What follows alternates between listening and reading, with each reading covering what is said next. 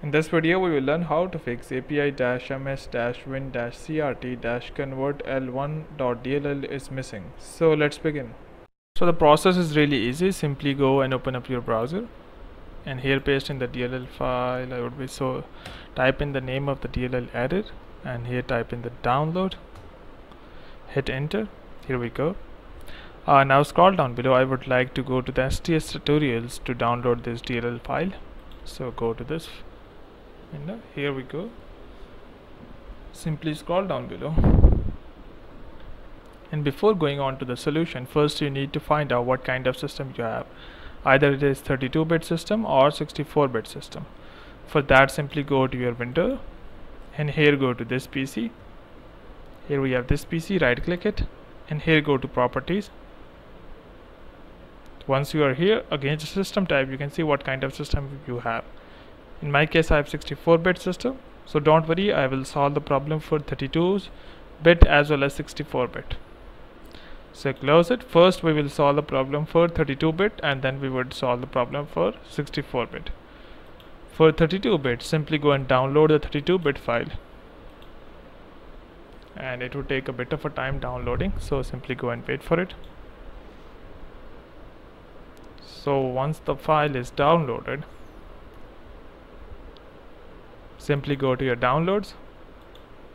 Here we are. Simply open it, go to the folder, copy this DLL file, again go to this PC, go to the disk where Windows is installed. In my case it is local disk C. Open it, go to Windows. Now scroll down below and go to syswow64. Here we have.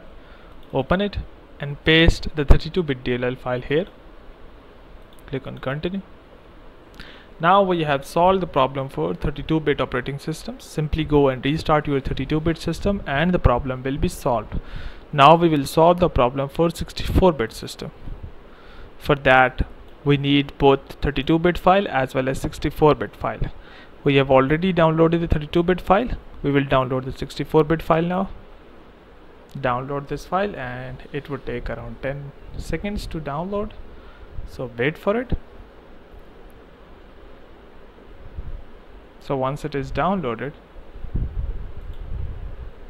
simply go to your downloads.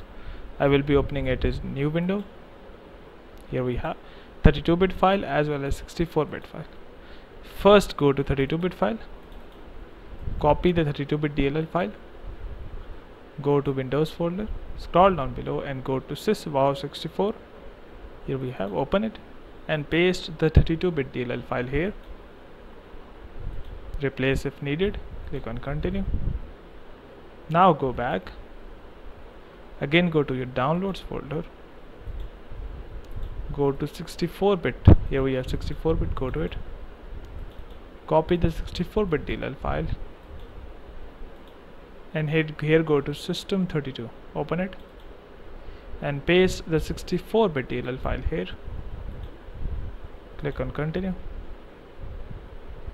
It would take a bit of a time, so wait for it.